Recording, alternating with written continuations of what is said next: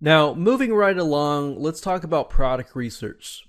When it comes time for you to want to create a product, you want to make sure that you create a product that people actually want. So let's say, for example, you're ready, you've done your market competition research, and you know you want to move into this market.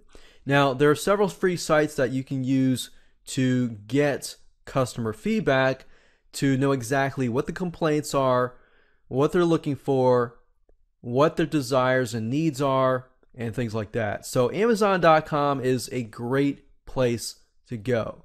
And we can simply type in low cholesterol.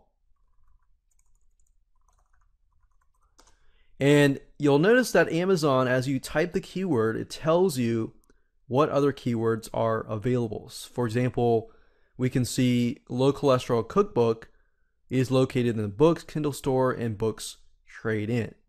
Now, if you click on low cholesterol diet plan and stick to what we've been searching, you can see that different books here.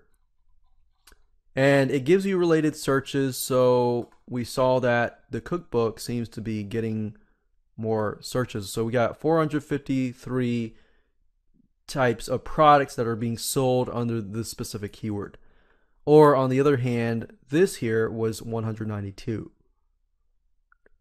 Now, in terms of product research, what you want to do is specifically find a product that may relate to something that you want to create.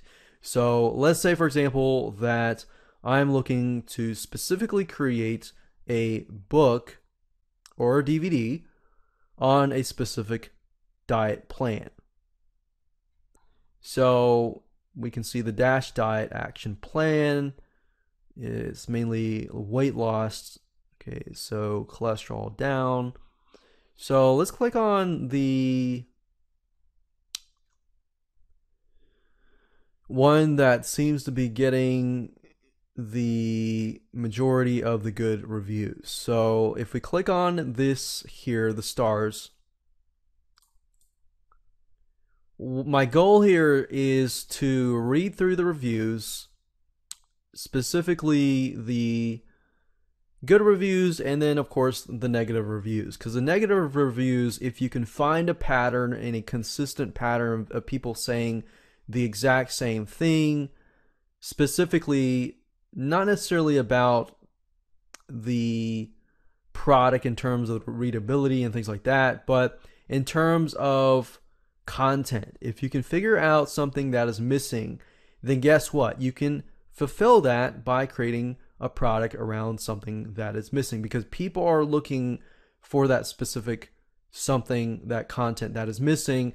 You've got that content, great.